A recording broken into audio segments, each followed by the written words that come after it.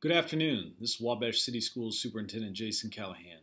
I would like to begin providing weekly updates to our families, our students, and our greater Wabash community during school closure due to COVID-19 virus. While the emerging health threat has caused all of us unprecedented challenges to our normal lives, we at Wabash City Schools seek to find opportunities in the face of these challenges. In a recent cultural survey with our employees, we learned that the culture our staff most believes in is a tribe culture. This is a culture focused on relationships, on helping to support people in their personal and professional development.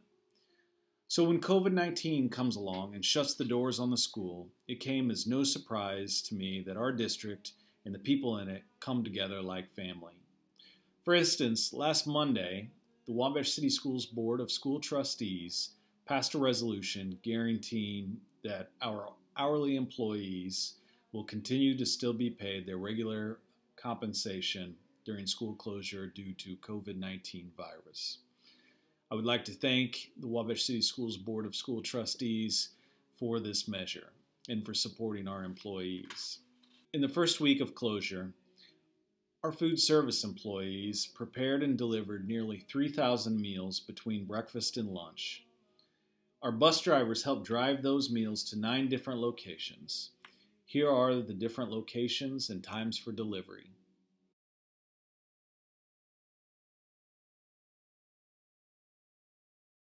I would like to take this opportunity to thank Mrs. Honeycutt, our food service director, and all our cafeteria workers for coming in and preparing and helping deliver those nearly 3,000 meals last week.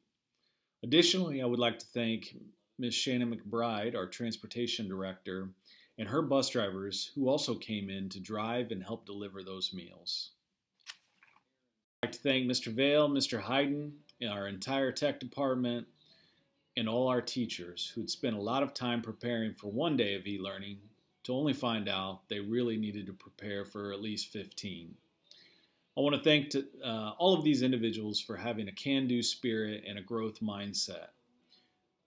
We realize that not everything we're delivering is perfect, but what we promise our students and our community is that each day it will be better.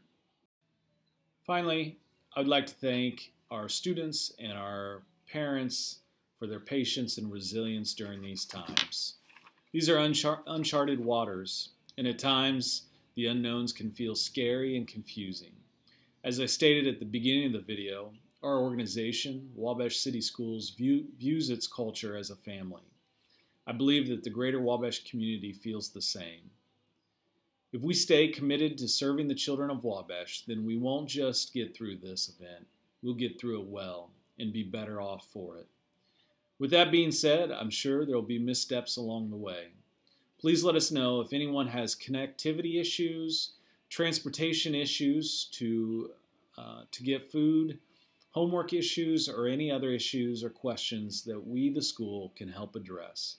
Please contact your child's teacher or school. I'd like to leave you with some pictures from this last week.